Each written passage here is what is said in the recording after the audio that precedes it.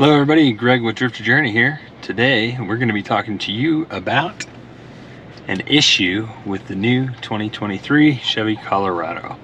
I noticed this issue when I was actually at the dealership with, I think there was 5 miles on it. We were test driving it and figured it out. And we couldn't repeat the problem. So I said, it's not a big deal. But here we are 358 miles in. And this issue keeps coming up. We did some troubleshooting.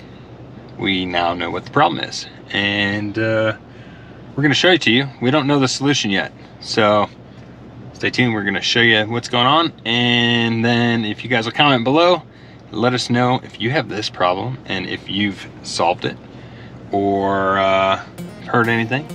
That'd be great. Make sure you like, comment, subscribe, and stay up to date with all the Chevy Colorado stuff.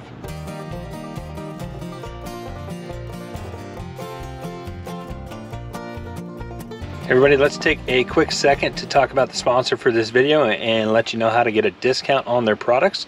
This video is sponsored by Epic Water Filters. They're out of Colorado. They have water filters that go in Nalgene's for when you're hiking, and they also have products to filter tap water at your house.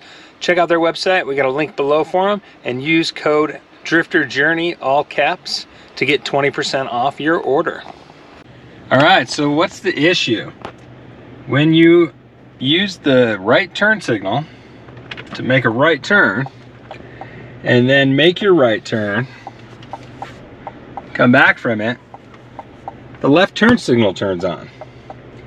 And so now that the left turn signal's on, you would think that the bar would be down, but it's stuck up. So now I can't even turn right on. It didn't release. So then I have to knock it down to left, back in. It's still going. Up to right, right, center, left. Okay, so we'll do it again. Turning right. And the left turn signal comes on. So what I've figured out, it does look like it drops back to the middle. It just won't let you take another right turn. So I figured out how to at least stop it for the time being. Take your right turn, come out of it, it goes left, just knock it down into left and back up into the middle. Pretty stupid, but it'll at least make you not drive around with your left turn signal on. Yeah, so I don't know why it's doing it. I don't know how many other people are having this problem, but please leave some comments and let me know if you're having the issue, if you've seen the issue, or if you know a solution to the issue. Thank you for watching.